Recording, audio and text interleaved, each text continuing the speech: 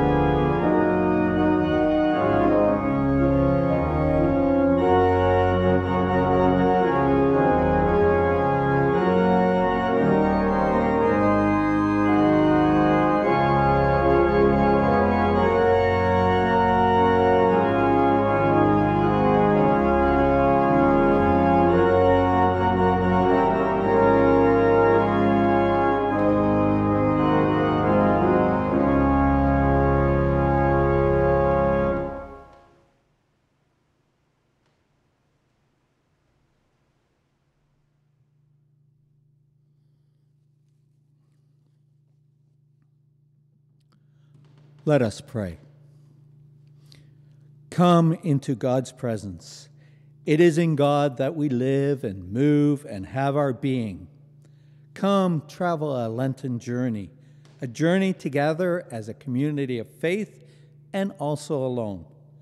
Come hear Christ's call and to love God with all we are and to love our neighbor as ourself. Come into God's presence and express our love. God of the smooth road, the rough places, and the wilderness paths, we thank you for giving us a safe place, for blessing all of creation. God of the hungry times, the difficult times, and all the times of our lives, we ask for your guidance, wisdom, and spirit in our worship, in our work, in our choices, in our lives. Amen. And now let us sing hymn number 222. Come, let us sing from Voices United, verse 1, 3, and 4.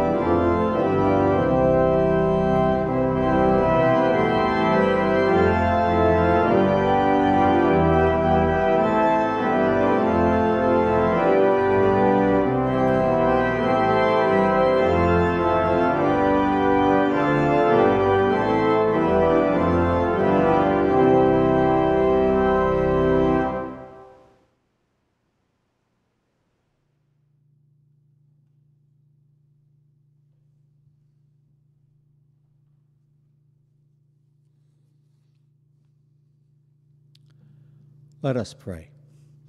Lord, open our hearts and minds by the power of your Holy Spirit, that as the Scriptures are read and your word is proclaimed, we may hear with joy what you say to us today. Amen. There are two small scripture lessons today. The first one is from Psalm 21.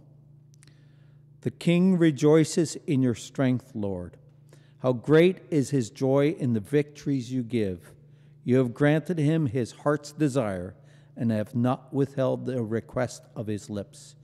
You came to greet him with rich blessings and placed a crown of pure gold on his head.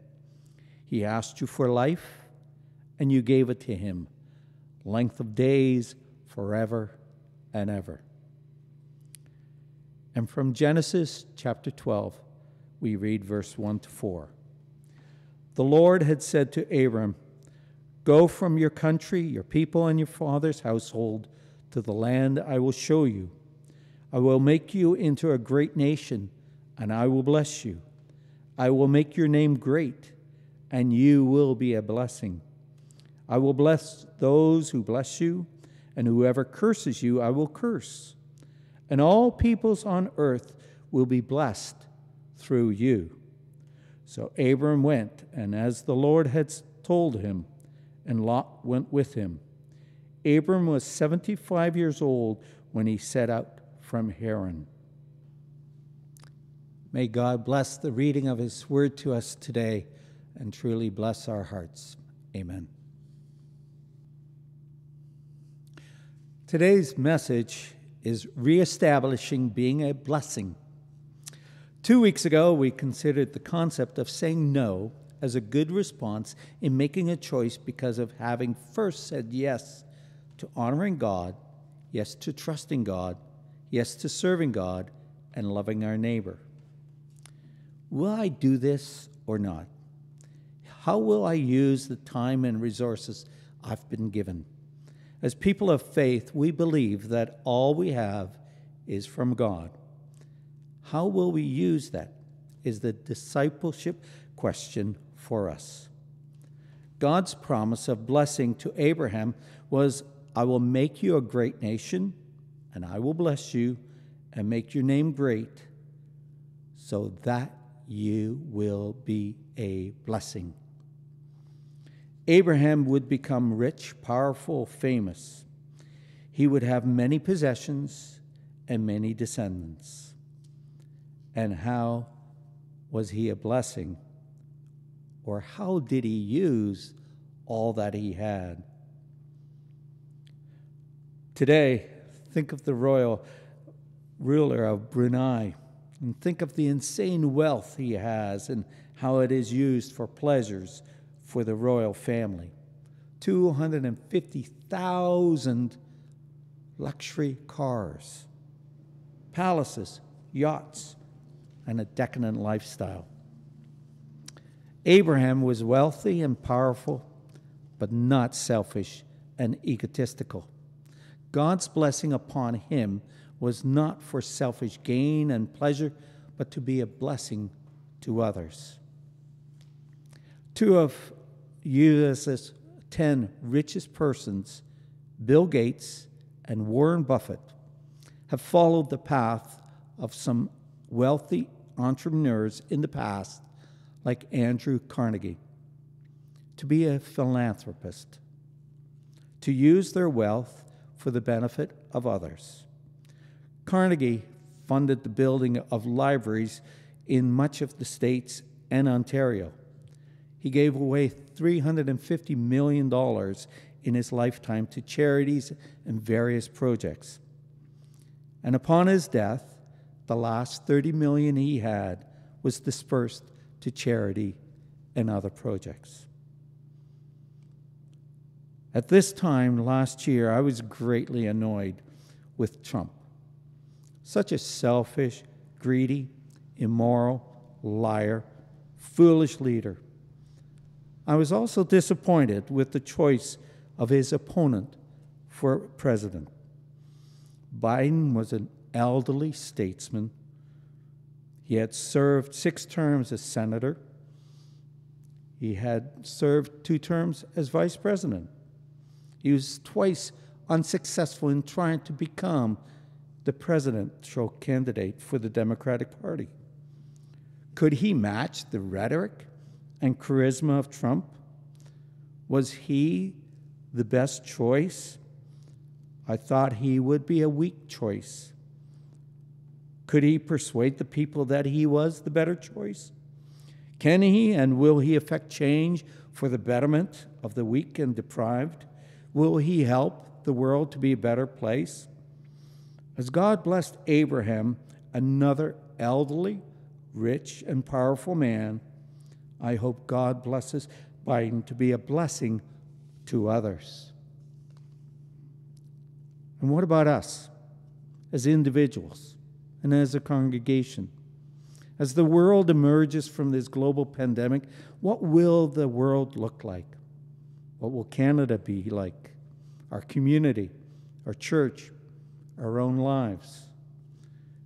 Will the world in a year or two look like the world of 2 years ago? Or will we be in the midst of a depression as a consequence of the economic price of this crisis? Or will we be in a social and political revolution because of the social and economic inequality that has been increased by this crisis? It has been interesting in this crisis that the general populations have been willing to sacrifice for the benefit of the healthcare workers and the elderly, while some of our politicians have gone off to have a vacation. Similarly, many have lost finances and jobs, while the wealth of the U.S. billionaires has increased during this crisis. Political commentators speak of an economic reset because of the COVID-19 crisis. They mean revamping all aspects of society and economy, from education to working conditions, and transform all industries from gas and oil to tech in order to address the social inequality and the economic inequality and address the world's problems of population growth, urbanization, dwindling resources, global warming. We need to change to improve our world, the lives of all peoples, and our future. There is a hope for Canada with increased vaccinations to rebuild our economy and its social fabric. How will we change, adapt to what is to come post-COVID? How will we be a blessed nation and bless others? And what about our church and the Christian church in general? Think about it.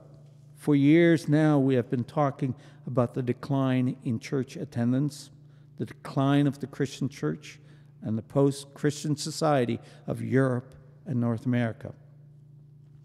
I remember in a church in the 70s in a mid-sized city in Ontario having a fleet of 40 school buses for their Sunday school. Not anymore. I also saw a small country church be the backbone of a small village as it helped some needy neighbors and hosted a monthly community event of music and entertainment in the local town hall. But no more. There are lots of small rural churches closing and some big city churches as well. Annesley has a good, strong past. In our recent past, we have used benevolent fund gifts to help people in need. We've been very active and supportive on Mars, the committee that oversees refugees coming to Markdale. We have organized and given funds for the Christmas Basket program, and we have donated to the United Church Mission and Service Fund. That fund supports 63 ministries of helping with housing, food, and mental health. It supports 33 chaplains in hospitals and universities. It supports 20 ecumenical and social movements. It supports 7 theological schools and 3 education centers. It supports 83 pastoral charges that need financial support. Annesley has done well and is doing well. We are continuing to give to the Mission and Service Fund, maintain a meaningful worship service while we go through this COVID crisis without a pastor. And we look forward when this is over and we can again be together and reach out to our community and be a blessing. But will we be able to do the same as before? Will we do our turkey supper in the fall? Probably not this year. Will we again have a full sanctuary for our Christmas Eve service? I don't know. But what I do know is that we will seek to be God's blessing in this community under the new circumstances. As we go through Lent thinking of the past and wanting change and something better in the future, of being more caring towards our neighbor or reflecting God's love, let us think about what that might be. I remember a couple of instances in my past when I said yes, seeking to be a blessing to someone. And these 2 stories are just an illustration of what might be. One day, as I was sitting in my office, when the phone rang, the woman asked for prayer as she was having car problems. I asked how I could help her in a different way than just prayer. And she asked for a cup of coffee.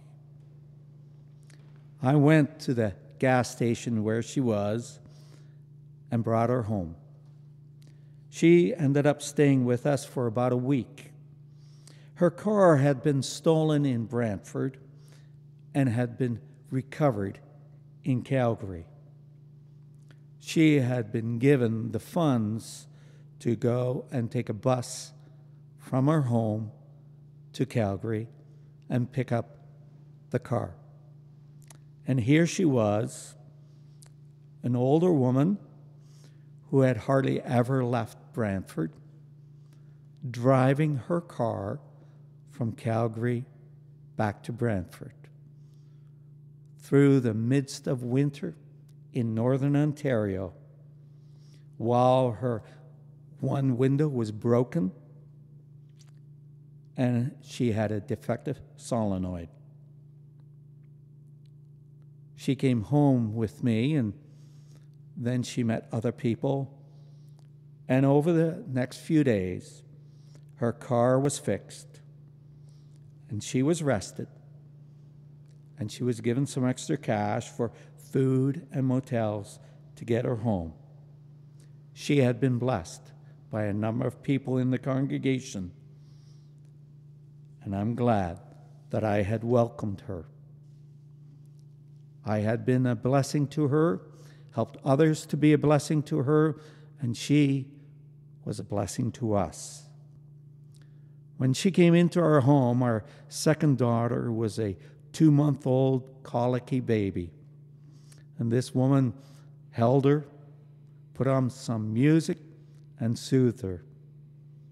And later on, we wore out that record, as we often played it, soothing our child and our spirits. Just shortly after I retired, I was asked how I was enjoying retirement. And I flippantly said, well, sometimes I'm really bored. So the person said, well, if you are bored, and you can always come and help me. And I agreed I could do that and wouldn't mind doing that. It was a good idea. And 2 weeks later, that person called me for some assistance, implying that it would be a little bit of help for a couple of hours, for a couple of days. And I ended up spending a lot of hours, a lot of days at his home.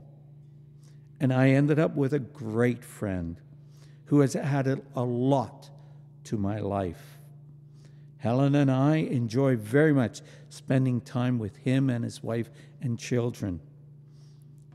I was a blessing to him, and I have been greatly blessed.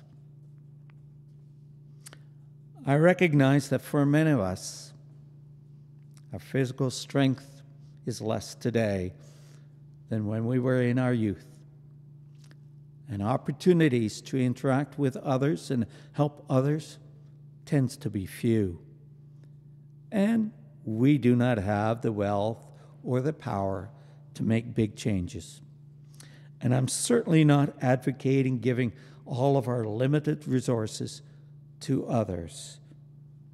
I'm asking myself and each of us to think about how we do use our time and money. I'm asking us to remember how God has blessed us.